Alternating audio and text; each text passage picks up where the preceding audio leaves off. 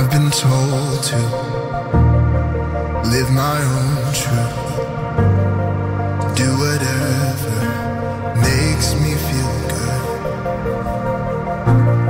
get rid of boundaries, the rules are stifling, chase good feelings and soon we'll be gone.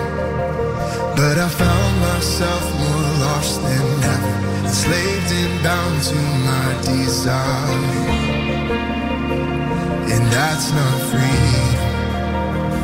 Holy Spirit, make me more like Jesus every day.